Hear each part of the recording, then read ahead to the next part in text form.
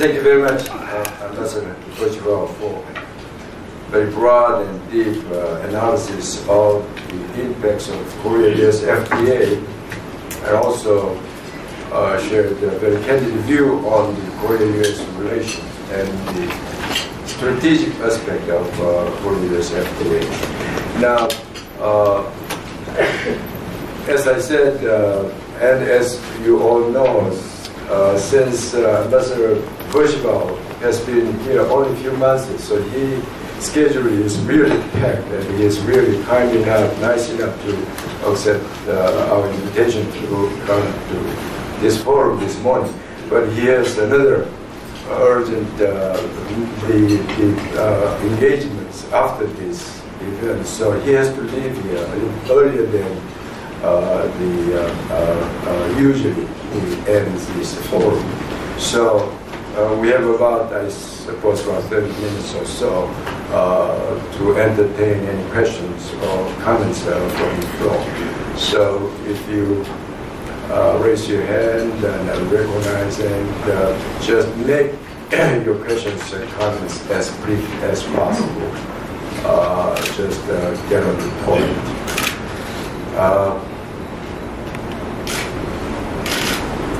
Yes. Yes.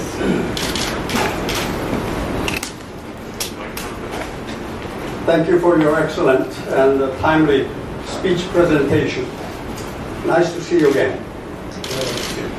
Allow me to ask you 2 or 3 brief questions. Ambassador Alexander Vershbow, are you anyway related to the Alexander the Great of the Roman Empire? As you may know, 5 Korean major economic organizations advertised largely on local newspapers explaining the benefits of FTA, which with the United States in support of successful negotiation and conclusion of this FTA agreement. My question is, are there any of the U.S. economic organizations or interest groups which are in favor of FTA with Korea, and what are the reasons for the support? And are there any interest groups which are not in favor of FTA, and what are the reasons for their opposition and objection? My last question is, don't you think it's a general rule that should allow some exceptions to this agreement for mutual benefits, which will keep away objections of some interest groups of both countries? 잠시 질문 통역을 해드리도록 하겠습니다. 3가지 질문을 주셨습니다. 첫 번째는 그 알렉산더 게제와 어떤 그 인척관계에 있는지 여부를 질문하셨습니다. 그리고 두 번째 질문은 지금 최근에 이제 한국 경제 5개의 경제 단체에서 그 FTA의 혜택, 한미 FTA의 혜택을 지지하는 혜택을 그 광고를 하는 어떤 신문 광고를 실은 바가 있습니다. 그래서 이제 질문은 그럼 미국과 같은 경우에는 이런 한미 FTA를 지지하는 경제 단체라든지 이해 집단이 있는지 질문하셨습니다. 만약에 있다면 그 이유는 무엇인지 질문하셨고, 또 반대로 또 이런 한미 FTA를 지지하지 않는 경제 단체나 이해 집단이 미국에 있는지, 지지하지 않는다면 그 이유는 무엇인지를 질문하셨습니다. 그리고 마지막 질문은 한미 FTA에 있어서 어떤 예외 조항을 주어서 양국 간의 어떤 그 상호 혜택을 위해서 어떤 예외 조항도 두어야 하지 않느냐라는 그런 질문을 하셨습니다.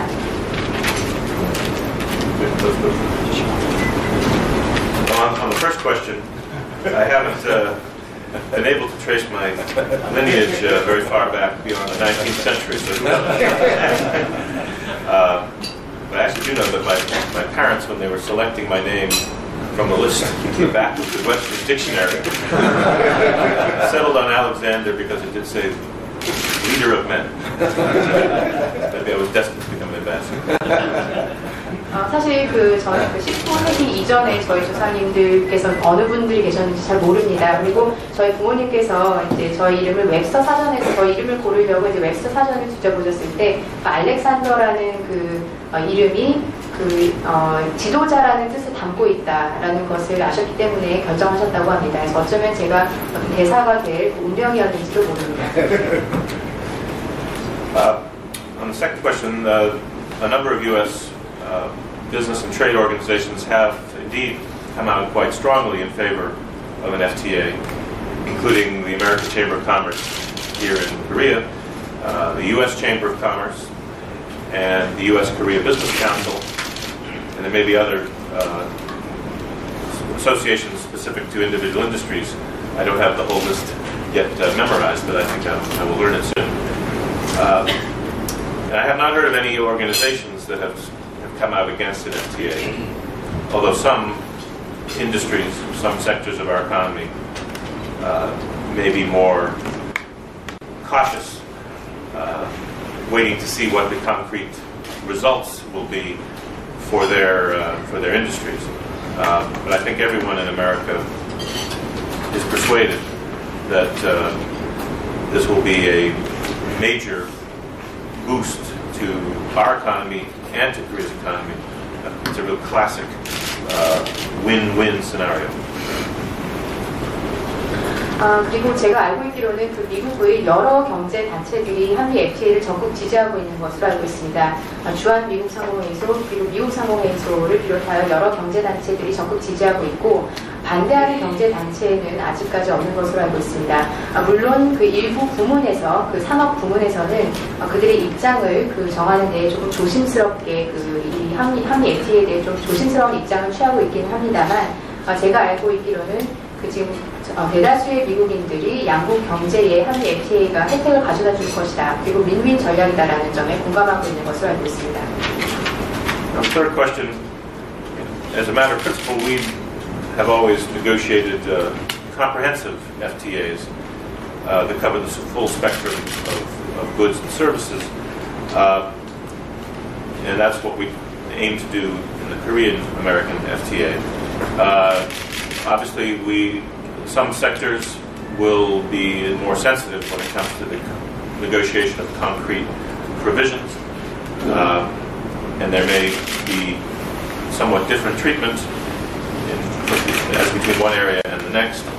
But of course, I don't want to anticipate the actual negotiations, and we think that market opening is ultimately the best solution, and so we hope that we'll find a balanced approach that doesn't literally make exceptions, but obviously comes up with mutually acceptable formulae for the sensitive issues. 미국은 지금까지 약 15년 동안 FTA를 추진하면서 전면적으로 포괄적인 FTA 협상을 진행해 왔습니다. 이 포괄적이라고 하는 것은 모든 경제 부문을 포괄하는 것을 의미합니다.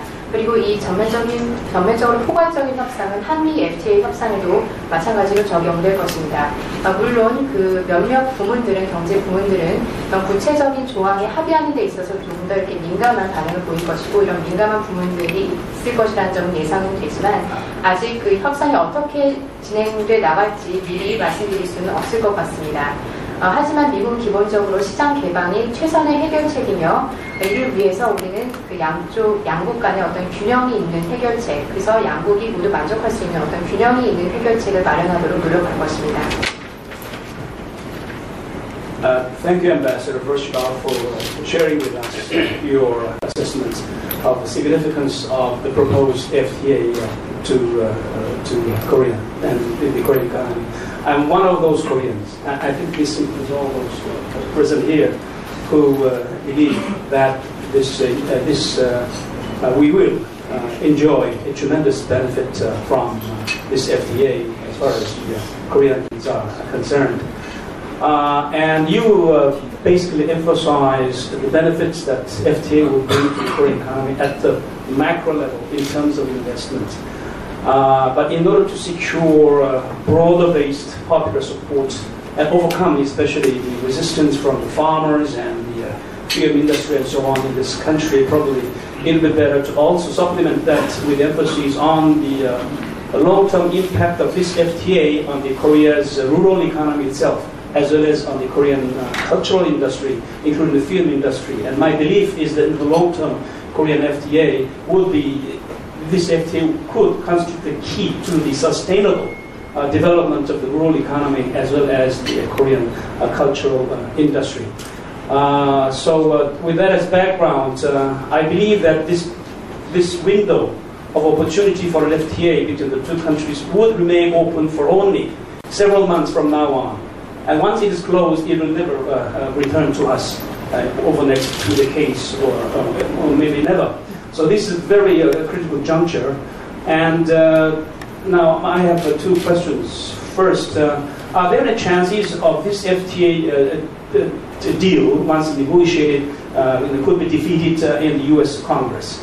And secondly, I think one unexpected stumbling block could be a disagreement on how to treat the Kaesong Industrial Complex in regard to the language of this FTA. Is there any view that you can share with us on that issue as well?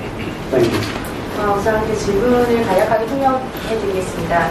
우선 그 대사님께서는 지금 그 연설에서 어떤 그 한미 FTA의 어떤 거시적인 혜택에 대해서 이제 말씀을 하셨는데, 이거 이외에도 어떤 장기적인 혜택, 즉 농촌 경제와 어떤 문화 산업에 그 가져다 줄 수 있는 한미 FTA의 장기적인 혜택이 마련이 되어야 좀 더 이렇게 전폭적인 지지를 한국에서 얻을 수 있지 않을까, 이런 그 배경 설명을 해주셨고, 2가지 질문이 있었습니다. 첫 번째 질문은 그 한미 FTA 그 협상이 마무리된 시점에 이제 의회에서, 미 의회에서 최종 승인을 하지 않을 그런 가능성도 있지 않겠습니까라는 질문과 함께 또한 한미 양국이 이제 협상을 진행하면서 그 개성공단에서 생산되는 그 상품에 대한 어떤 상품을 어떻게 이제 그 간주할 것인지, 한국산으로 간주할 것인지 아닌지 여부를 두고 좀 마찰을 일으킬 수 있다, 이견을 보일 수 있다라는 그 질문을 하셨는데, 이 두 주제에 대한 어떤 입장 설명을 부탁드렸습니다.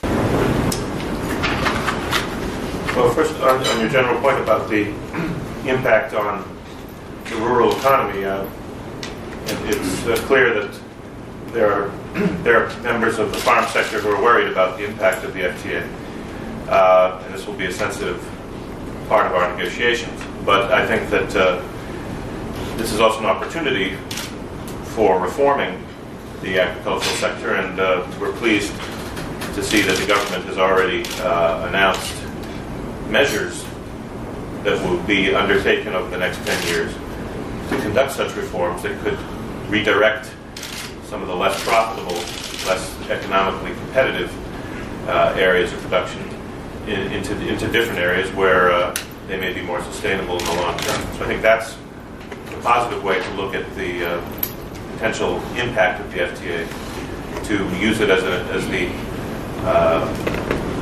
framework for conducting necessary reforms, which will ultimately benefit not only the rural sector but the wider economy by promoting more rational use of resources.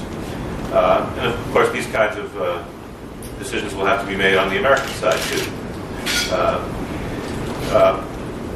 So I think that on the specific question of the chances of rejection by the U.S. Congress, of course, rejection is possible. Trade agreements are always controversial in the American debate, and the ones that have been approved by very slim majorities. So it will be very important to as we conduct these negotiations, to be sensitive to the issues of the other party and ensure that we come up with a result that can pass scrutiny by the Korean National Assembly and by the U.S. Congress, and that's certainly our objective. Okay, Dr. An. I'm sorry. 농촌 농업 부문은 협상하는 데 있어서 민감한 부문 중에 하나가 될 것이라고 생각합니다. 그렇지만 또 동시에 이 한미 FTA를 통해 어떤 농업 부문의 개혁의 기회를 또 마련할 수 있다고 생각합니다. 이미 한국 정부는 10년간의 중장기 계획을 마련을 해서 조금 더 농업 부문 내에서도 덜 경쟁적인 부문에 대한 투자를 조금 더 경쟁력 있는 부문에 대한 투자로 전환하겠다라는 것은 이런 계획을 가지고 있습니다. 따라서 이런 개혁 기회를 통해서 궁극적으로 농업 부문뿐만 아니라 한국 경제 전반에도 긍정적인 영향을 미칠 것으로 예상이 됩니다.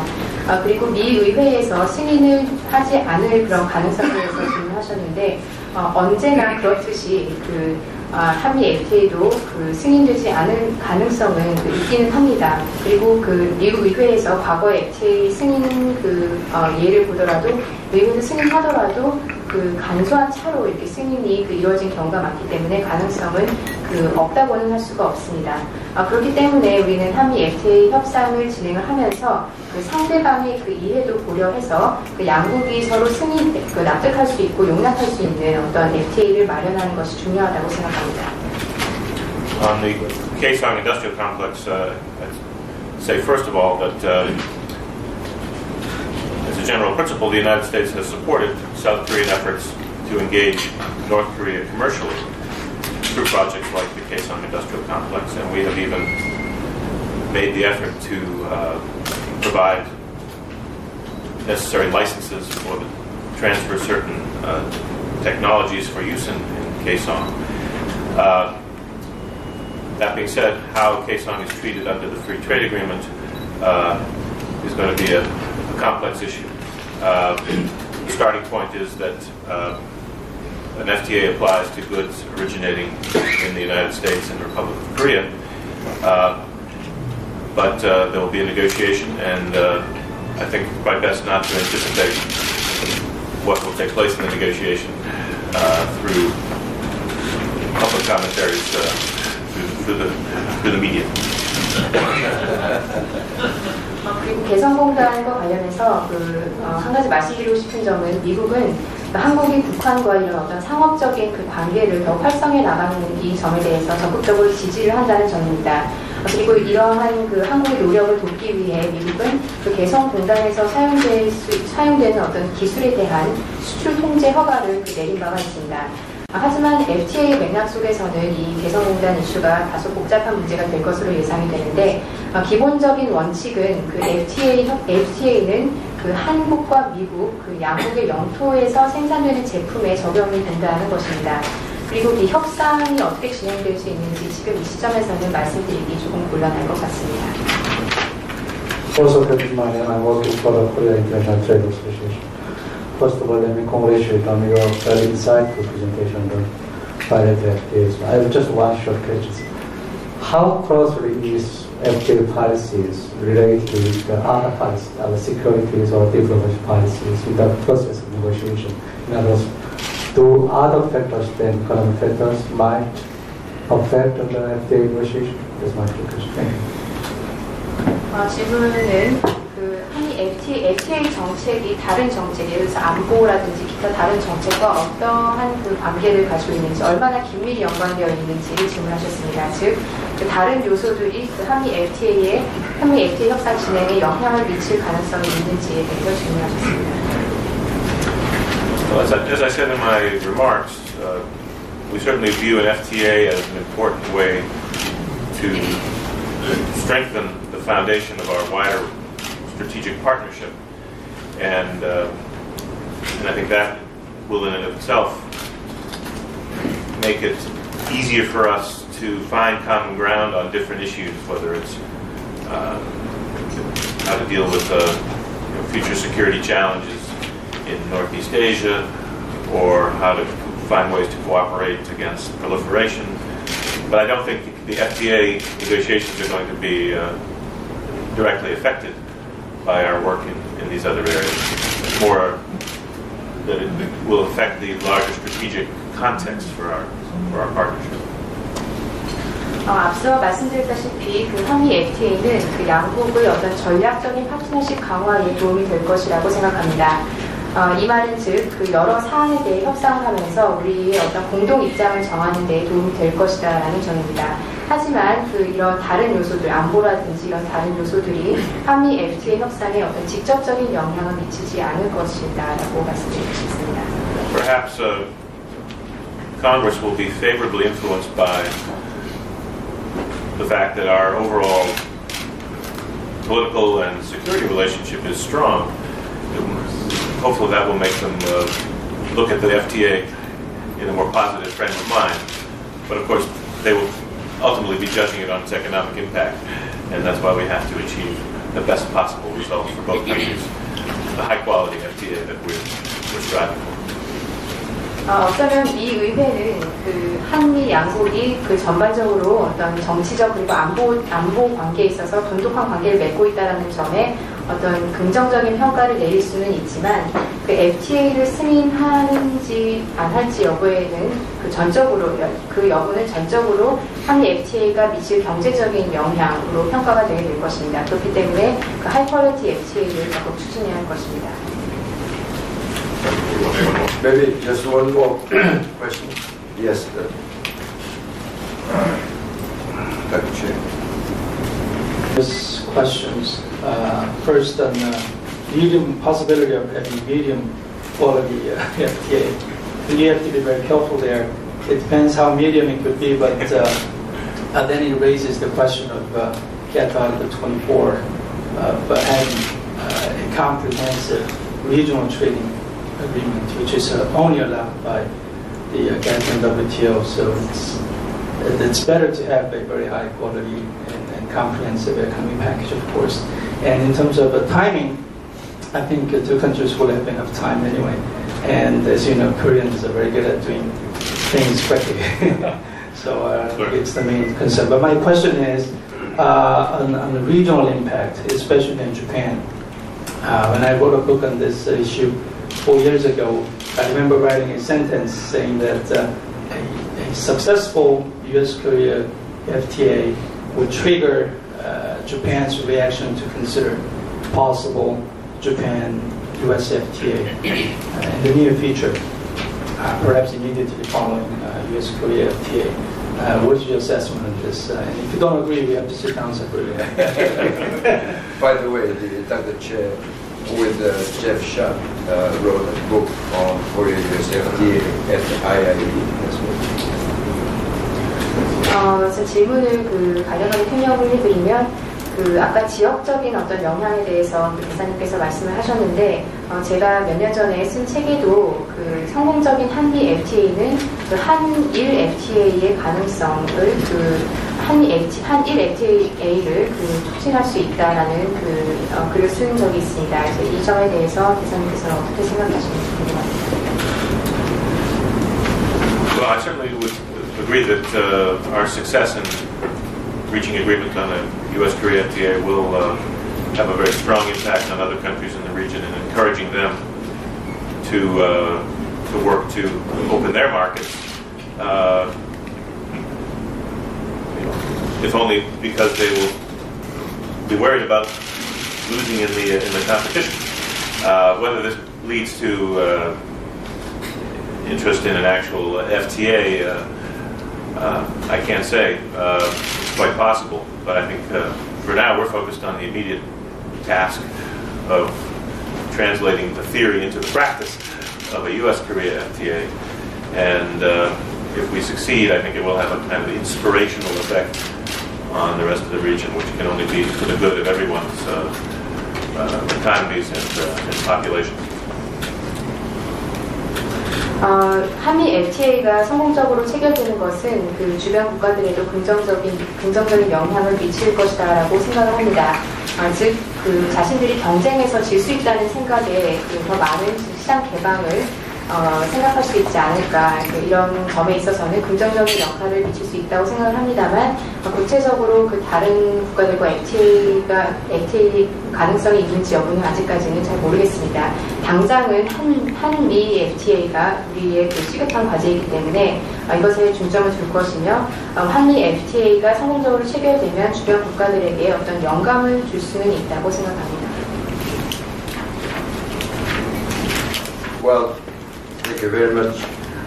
Maybe we have to end here because Ambassador has to go to the other place for other engagements.